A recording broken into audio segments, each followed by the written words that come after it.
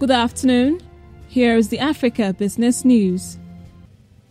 The United Bank for Africa Plc has announced its audited results for the full year ended December 2019, recording impressive growth across top and bottom lines. According to the 2019 financials filed at the Nigerian Stock Exchange on Friday, the bank's gross earnings grew by 13.3% to 559.8 billion naira, compared to 494 billion naira recorded in the corresponding period of 2019. The bank's total assets also grew by 15.1% to an unprecedented 5.6 trillion naira for the full year under review. This was the first time the bank's gross earnings and assets would respectively cross the 500 billion naira and 5 trillion naira marks.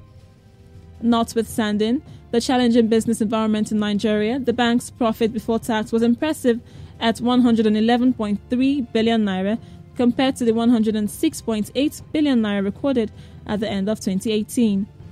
Furthermore, its profit after tax rose by 13.3% to 89.1 billion naira compared to the 78.6 billion naira recorded in 2018.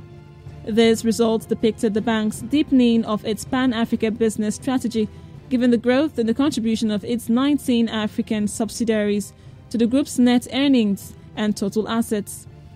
Ex-Nigeria operations contributed 46% to the group's profit before tax in the year under review. And that's the news. To join us at 3 for Strictly Business News. Thank you for listening.